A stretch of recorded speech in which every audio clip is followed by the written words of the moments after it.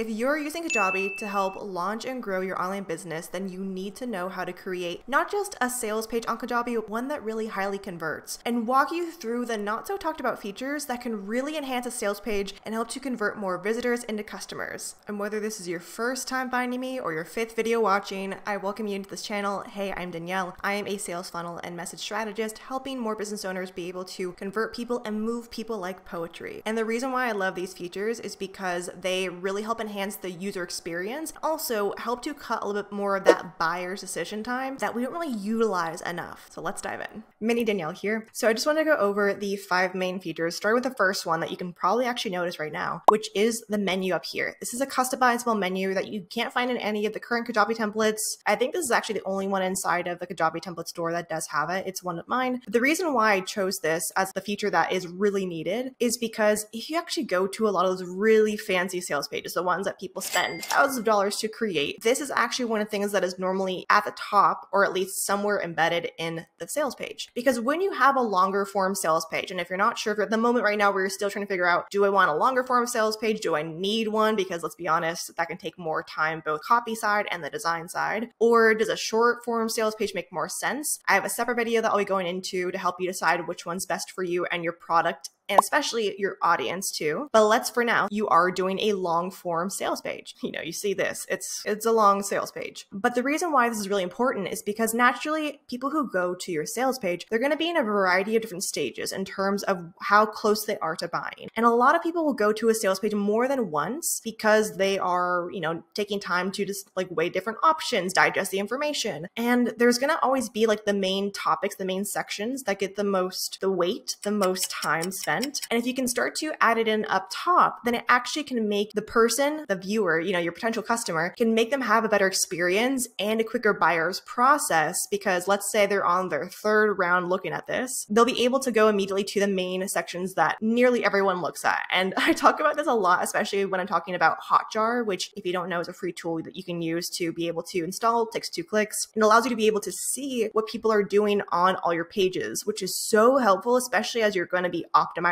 your page down the road. So let's say you get more traffic to it, you're not sure why people aren't converting. You can actually see what they're doing and where they're falling off on your page, which is just the best thing ever. So when you have that available, you'll actually be able to see which buttons they're clicking the most, which is really helpful for you to know, okay, if they're clicking this the most and they still haven't bought, why? So it can actually make a little bit of your life easier down the road too. But for the immediate, having these pieces here allows people to have an easier access to the sections that matter the most for them, which is usually always going to be the what's included section, the pricing, the FAQ, and then the immediate button of enrolling now. And especially if you have a long form sales page, it's why it's important is because to get to right now, beyond the buttons themselves, just to scroll naturally to get to the enroll now button is about 3 scrolls, which is kind of a lot. And it's obviously why we have buttons here that take them down further. But it's important to have this up here as a way to be able to help make the customer's life easier and also for you to be able to see what people are clicking on the most down the road. So as you can tell, the really cool thing about Kajabi, and you'll see here, I'm taking you behind the scenes. This is actually going to be inside the template if you do decide to buy it or if you want to create something on your own. This is actually a link list. So this is something where a lot of people will use this if you're like adding multiple links to certain things. But what I did was I created it almost like a section header. So that way I could create custom call to actions, which are, you know, Kajabi's buttons. And the cool thing about Kajabi is it allows you to do a variety of options in terms of like what this call to action can link to. So I actually chose, let me move me out of the way. You can see here, go to section on this page. So each one of these buttons have that checked. So it has, each one has at the call to action, and let me just move my face over here for you. So you'll see here, this is all for the go to a section page. So the reason why is because we want to make it seamless for them. If this were to take them to a whole different page, it would really disrupt the way that they're trying to figure out things. It's kind of like a shortcut. We are creating a sales page shortcut on your sales page, making their life easier. But you can see I chose, depending on what we're talking about, what we're linking to. So for the pricing button, I have it linked to the pricing cards down below, right here. And then for the FAQ, I have it also all the way down here.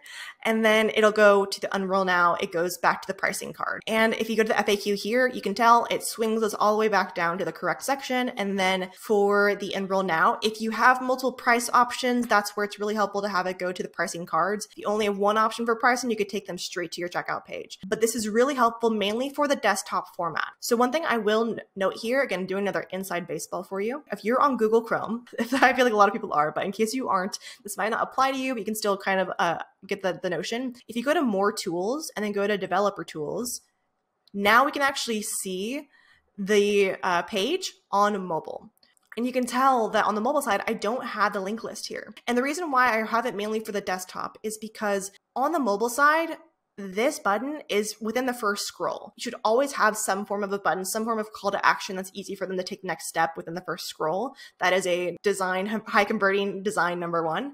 But I think it's really important for you to realize here that sometimes the things we're going to do on the desktop might not always translate to the mobile version. This is one of the few features that I actually hide on the mobile side. So if you do get this template, I auto hide it for you, because if not, it looks like there's like 4 buttons stacking under each other. And like, let's be honest, that doesn't look pretty.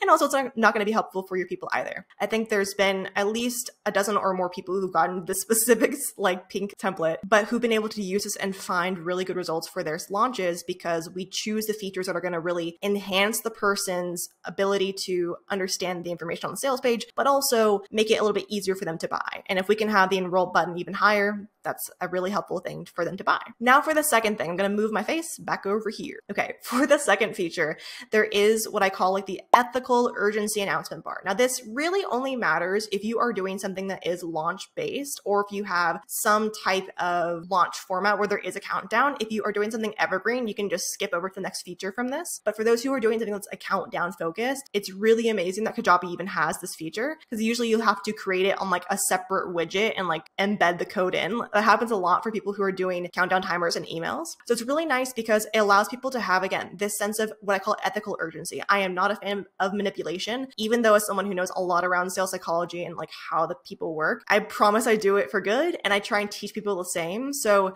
even though there's a countdown here, as you can tell, I mentioned something around like a limited spots or price or bonus that expires, something that's actually true. So like the ethical part is that you're not just going to be saying I have 2 spots left and then the 2 spots get picked up and then you still have that on your page because you really didn't mean it. Make sure that if you are doing a countdown timer, that is going to be something that is ethical, that is actually going away at some point, rather than just a way to like manipulate the person, because that doesn't feel good for the person. You're going to end up having the person have buyer's remorse or feeling kind of icky, and then might end up asking for a refund. So it's really helpful, as always, when selling or marketing, please be ethical always first. So this thing is really cool because it's actually inside of behind the baseball. I think that's the wrong metaphor. Behind the curtain. So inside of here, this is an announcement bar. So the cool thing about it is you have this countdown thing. Now the countdown actually is tied to an event.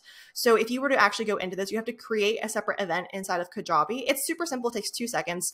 All I named mine was sales page countdown. I made it for like a year so that the countdown could be continuous, but it's something you can take in 2 seconds and then just embed it here, like how you would for an opt-in form that you're going to be embedding onto it, like a webinar or lead magnet page. And it'll auto show this for you. And then obviously you can change the countdown style. Everyone's different. I have mine set up for minimal, but if I want to do boxed, it would change it up a little bit. And then there is this option of, in case it is an actual ethical urgency where, you know, the spots end, you can also have them go to another URL after. So this is really helpful for those who have like limited spots, you know, the deadline's July 1st. So then by July 2nd, it can then auto redirect them to maybe a sales page or something else that is more evergreen because they lost out on that urgency. So in case that works there, or they have this option too, which is really nice, which is remove section on completes. Like once this countdown ends, it'll auto take off the section for you. So there's a lot of cool ways you can use it. I do recommend having this still on the mobile version because the countdown is really helpful to have. But if you don't have anything at the moment that you are really using this for, in terms of you don't really have something that you're having an urgency for, you can take this out or have it just replace, instead of the timer, just have a really transformational testimonial instead. So I find that if I don't have something something that I'm trying to promote in terms of an urgency perspective, I'll add in something like, let's say the program's about shoes. I don't know why a lot of my examples are about shoes, but let's say the shoes, for example, the testimonial says like, after buying this program, the shoes program changed my entire life. Very lofty testimonial, but can help people to prime immediately and say, okay, there is some weight in this program. It means that much to someone. So in case you don't want to use an urgency announcement bar, you can still use the announcement bar and then just take off the countdown and just use the text and replace that with a testimonial instead. Super simple. So those are the first two that you can see up front that were like the two main features that really can help to enhance the user's experience, especially for buying and helping prime them to be in that like the easy to buy state. Now the other pieces you probably have seen before, but I want to talk about them. So the pricing cards. So this is something that if you do have something that is multiple price options, right now this one's only two. Some people have three. Don't go over three. It does overwhelm the person's pricing decision making. It's why if you go to car dealerships, they usually only offer you three options or less because they know like you'll get overwhelmed. It's just how our brains work. So let's say you just have these two options. The really cool thing about the pricing cards that people don't really take advantage of as they should. So naturally, when we are talking and we're going behind the scenes again. Naturally, the really cool thing about the pricing cards is that we're able to really manipulate and choose the level of like spacing there is between things and what we can add into all the text. And whenever we're trying to have someone choose an option that maybe we want them or think they're going to be best in, so for example, in these two options is the $9.97 and then there's the $97 a month. Most people, when they're offering multiple options, want them to go for the bigger price point. So they do save more here too. I think. I actually never did the math for this, but it looks like it would be less. So most people would want them to go through the $9.97 instead. So depending on which option you like the most, this is where it's really important. If you don't already have text that can make this longer, even just adding in a little bit of extra spacing at the top and bottom. Let me just add that back in here for a second so I can show you what I mean. And then press save. So as you can tell, I haven't made a huge difference. I would probably exaggerate a little bit more, but this is a little bit larger in terms of like the length of it than this one is. And again, this is where if you have physical text to make it longer because you are offering more, amazing. This is where it's just a more of a pricing psychology or like sales psychology thing. Naturally, if we see a longer list like this, we perceive it as more valuable. So when we're trying to have someone who we know like the annual option is a better option for them, they save more money and also that gets more support, all that kind of stuff. We want to give them the accessibility of the options, but also maybe like help them to see like this is the better option. If you even just make this current pricing card a little bit bigger and add in more of the text, maybe to explain further how amazing this is, so it becomes longer. I know the design principle, naturally, we think about harmony and symmetry, that they're going to be the same price or the same height and length. But in this scenario, it's actually better to make this look a little bit longer. Don't make it super exaggerated to the point where they're like going through two scrolls to read through all of it. But if you can make it a bit longer, it actually can help with people choosing this option because it's perceived as a bigger value. And it is. Again, this is where ethics matter because ethically, they are saving more. This is a better option for them. But sometimes having the design actually showcase like this is the better option by having it look longer and having it look like there's perceived value of like this having a more information and deliverables for them, more support. It can help them to choose the options actually best for them that is able to be shown better visually through this little hack. Again, you don't have to do it, but I wanted to offer that option in case you were wondering why on certain pages there are that option of like there's certain sections on the pricing that are longer than others. There's actually a little bit of a psychology behind it. But again, ethics first. Only do this if it's actually going to help the customer, like it's actually in their best interest to do this. So that's the pricing card. Again, everyone has them on your sales pages, but something that's nice to have that. The other thing that I would say that I would use for a pricing card, as you can see these two buttons, the same color and the text of the font and the button itself. I would probably make this one a little bit brighter in terms of the colors. That way it stands out more compared to this, because also sometimes when people are looking at these two things and they look rather similar, it can be harder for their brain to distinguish like which one is which, especially if you're looking down at the desktop from this version. So I would make this button a little bit brighter, as there's a reason why a lot of people use yellow buttons, because naturally have an association to like click it, especially throughout the years. You don't need to do yellow, but any type of bright color for the button background can help to naturally bring the eyes towards that button. The other two little features that I wanted to go over here, the FAQ, I have have an entire video about this because it's so interesting to me. The FAQs need to be used better for most business owners. We are not using it well, and unfortunately, it affects a lot of people's sales because of it. Naturally, we think of frequently asked questions as a way to answer like logistical questions. So like questions, for example, how long do I have access to the program for X amount of time? Where are the call times? What are they? And these are very like solid questions to ask, but the things up top should always be what I call like objection-based questions, where there's an objection usually around money, around time, around situations that actually need to be better answered by you, the expert in this, that is not being showcased well. So for example, one of them here, I actually give you this in the template right here. This is like the thought they're having. How do you reframe it and then show them then like what's the best option? So for example, one of them is one of the big objections for one of my former clients was like being the right person, which means like, am I the right person for this program? This is a business program. So for them, it was like, how big does my business have to be? What if I'm just starting out? All of these questions, which really all tie back to, again, having them they're holding themselves back from buying because they don't know if this is the right place for them. So this is where you would then reframe it. Let's show you how then this is not true in terms of like just showing either people who are in this that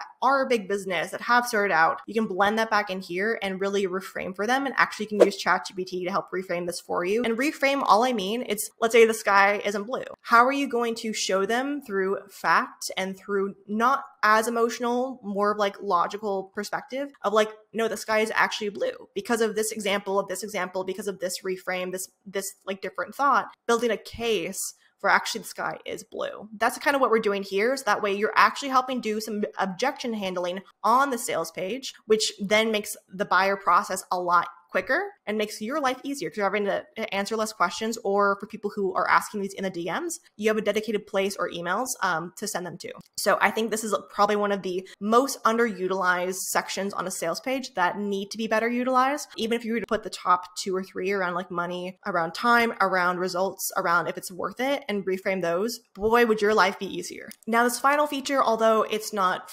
needed, but I think it's really helpful, is going to be right up here, these feature cards. So inevitably, as we're talking about a program, there's so many things you can highlight. There's so many features that you have that you already are including inside the what's included section, but having these little features here, these are where I really recommend you to really understand and know what your unique selling propositions are for your program. Very big word, but really what I mean here is like, what is the specific features or angles of what makes your program different? So if I were to ask you like, what makes your program different out of all of the rest, what would be your answer? And beyond, just like it has more support, how can we be specific and better iterate that so people can see immediately like this is why your program is unique? And having these feature cards here, you don't have to have all 3. You can maybe have only like 1 or 2, but if you're able to state that, especially right before the pricing card happens, it helps to prime the brain to say, oh wow, this is so valuable and so unique to what I'm looking for, versus if it were just to kind of like hide in some of the longer text pieces here or just throughout the page or other emails. The reason why this program is so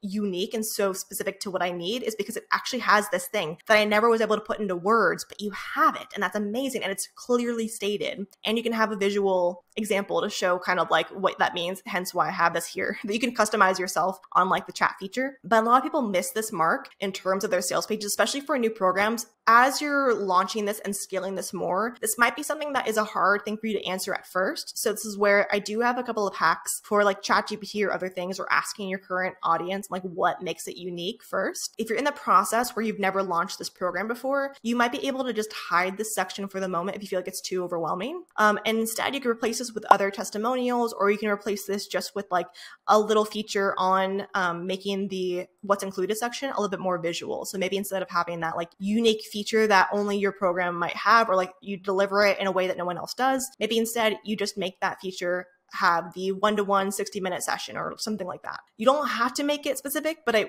really does help as you go on and as you're scaling this for people to be able to have a dedicated way to also then down the road refer your program and know how to speak about it too. Because if you're able to have these really clear ways to say like, this is why the program's different, then they're able to share it with their friends and their people who are going to be better fits for this, to know how to speak about it in a way that then will help the other person to be able to buy down the road. And just to recap, the main 5 features that no one talks about but can really be helpful for creating a high converting sales page is 1, that top menu, 2, the announcement bar, 3, the FAQ section, 4, the pricing cards, and then 5, those feature cards. A lot of business owners aren't intentional with, but can really make a difference in helping your leads and prospects be able to have an easier purchasing process, because you're really speaking the things and putting in the design elements that can make their purchasing decision a lot easier and a lot quicker. So I'd love to know in the comments below if you have a favorite feature or things that you're working on inside of Kajabi. There is going to be some upcoming videos of a similar format in case you are doing something around creating a webinar page and an opt-in page and want to know some of my other quick hacks and features that I love to use to help make those a little bit more converting as well. So stick around, hit the notification bell, like, and all that kind of fun stuff.